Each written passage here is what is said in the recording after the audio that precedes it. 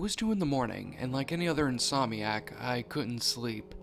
I have somewhere to go in the morning. Exactly where I'm going is none of your business. So on nights where it's impossible for me to go to sleep, I usually spend my time watching television online.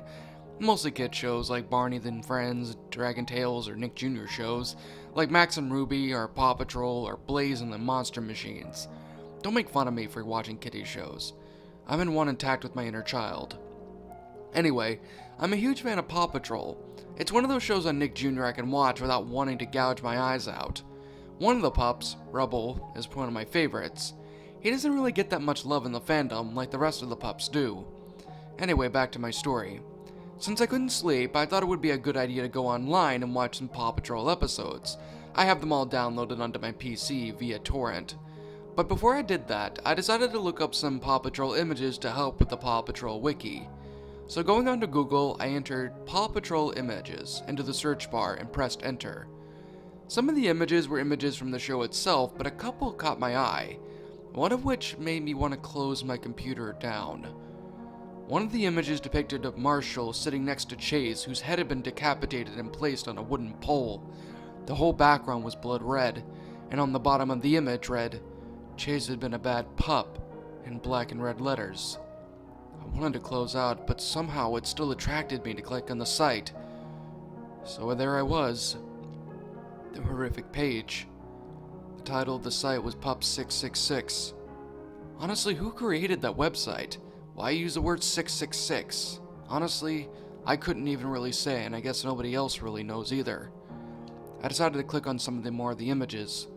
One of the images looked like Sky, who was being cut open, her insides jutting out, and the words, "Want to see Sky's insides?" below it. Another was Zuma getting his eyes gouged out by Rocky's pup pack, with the words, "Got your eyes," and Rubble being decapitated by 2 unknown males. That one didn't have any words on it.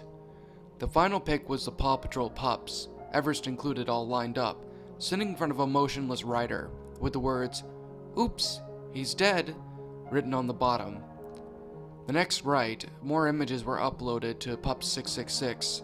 The most gruesome one was Everest, having her heart pulled out, which made me want to vomit because, number 1, Everest was one of my favorite characters, and 2, I'm rather queasy when it comes to gore and other imagery like it.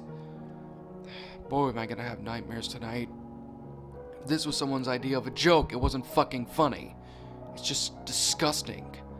So I decided to save the images onto my hard drive just in case someone asked me about it but didn't believe me.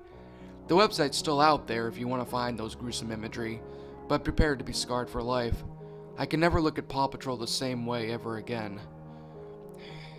To this very day, I still curse the curiosity that led me onto that website to begin with.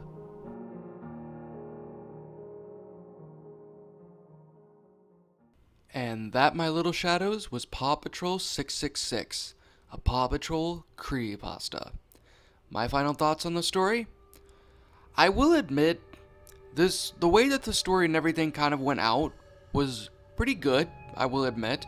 Sentence structure was good, the grammar was good, and the way that the character themselves kind of reacted was also kind of on, well, I wouldn't say on par, but it's okay. But despite all of that, though, the rest of the story in and of its own self really did not go well. And the main reason I say why that wasn't the case was because of the fact that, I mean, come on, 666?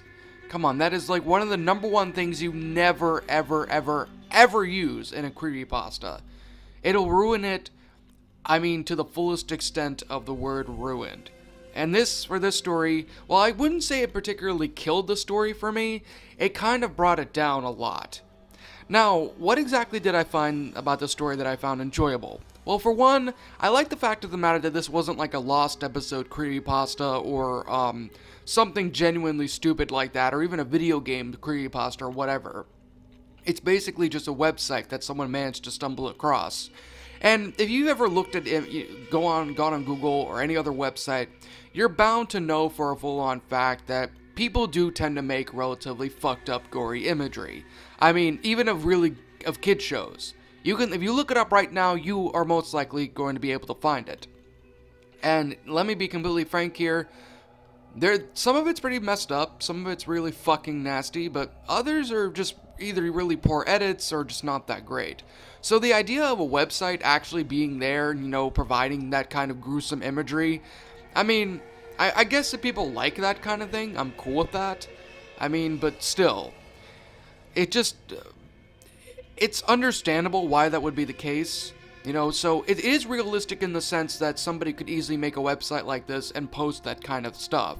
I mean, it's not far-fetched from some of the things you would see normally on television, the internet, or wherever. But even on that matter, though, the rest of it, however, was still not that good. And here's where I get to the bad parts of the story. The cliches. I have to be completely frank here. The cliches are there.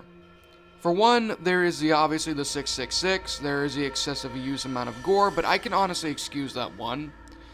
But the last sentence, which I did not include in the story, was Pups 666, look if you dare. That ruins it. That was something that I did not put in because I knew for a fact it would ruin the story for everyone. And it honestly ruined it for me, but I kept on narrating it anyway. Pups 666, look if you dare. No. That is not something that you sit there and do because it takes away the entirety of realism that comes with your story. That is a huge problem. That is a very big problem when it comes to making a creepypasta, is if you add something like that. If you're going to end your entire thing, if you're going to end it like that, then you might as well make it like a fan fiction or something, because this is not what the creepypasta wiki is for. Now, what would I personally do to make it better?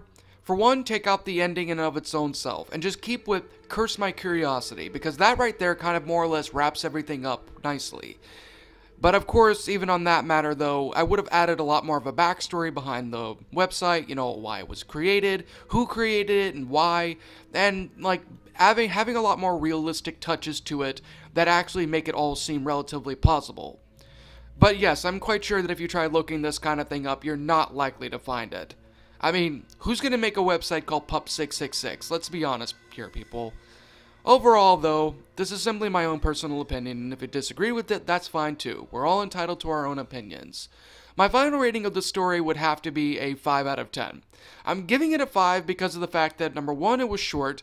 Number 2, the intro was not clear. The intro was actually interesting and kind of helped pull me in a little bit. And number 3, even though it was cliched, the realism, the reality of like someone making a website or something like that, or an image board of something along those lines of gory Paw Patrol imagery is not out of the ordinary, and it's very much possible. But that's all I'm going to give it though, because the other 5 just can't be given because of the cliches and a few other things like that. But anyway though, that was my thoughts on that. What did you guys think about the story? Did you all enjoy it? Did you not? Let me know what you guys think down in the comment section below. Also, let me know what you would have done to make the story a lot better. I'm the Shadow Reader, thanks again for watching today's episode, and like always, roll the outro.